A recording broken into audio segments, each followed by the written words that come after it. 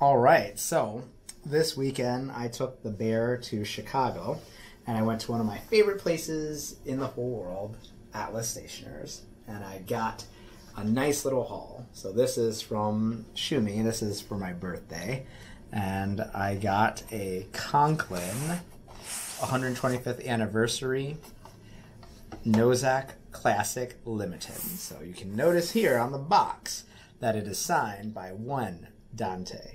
Yes, that Dante. Dante Del Vecchio, currently of Pineider, formerly of Visconti. He apparently had done a collaboration for the 125th anniversary with Conklin, so that's what I'm going to show you here. So it comes in that wonderful box, which they autographed. And then you can see here the actual pen box. It's in a nice crescent because Conklin is known for the crescent filler system. The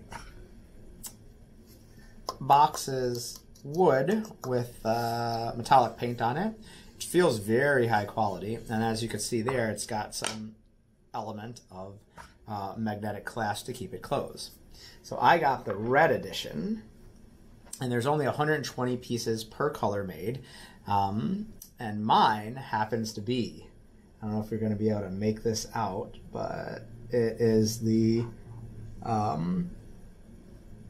serial number 1 of 125.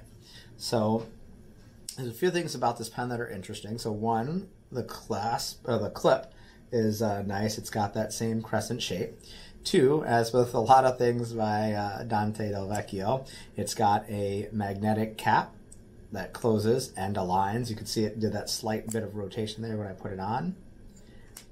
It's got a 14 karat gold nib, and I got the Omniflex edition. So this is one of the only Omniflex 14 karat gold nibs that they make for this pen.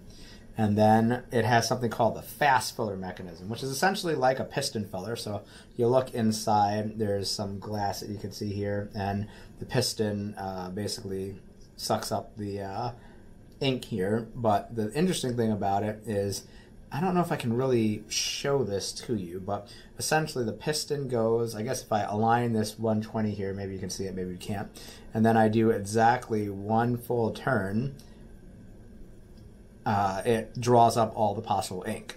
So that's just a nice little piece of over-engineering that they did. So the material for this is aluminum anodized, and for the red one it's got a PVD plating. So these facets here are each 10-sided, and then as we talked about before, it's got the twist magnetic lock. So it holds a giant, just a huge amount of ink, a 1 full milliliter of ink.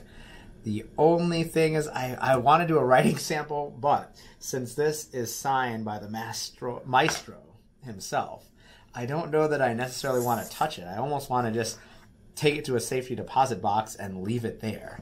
I got a deep discount on this, as well as the autograph for it.